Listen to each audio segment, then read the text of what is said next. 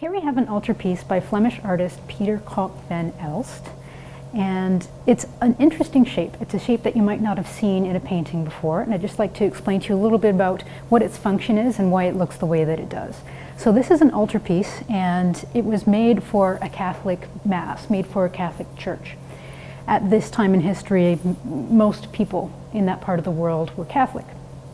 And when people would come to worship, they would sit and fill up the whole church space, and there would be a large altar in front where the priest would stand facing the altar, and this would sit in relation to the altar, so on it.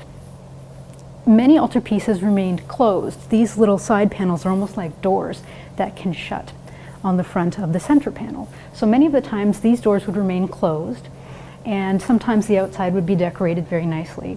But then on special days, they would open these doors to reveal the story inside.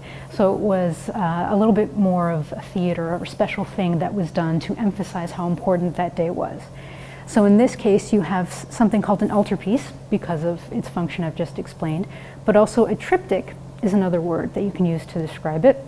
And that just means trip, so three, and then tick is the pieces, so 3 pieces. So you can describe this either as an altarpiece or a triptych. So you get to learn 2 new words to describe an artwork that looks like this.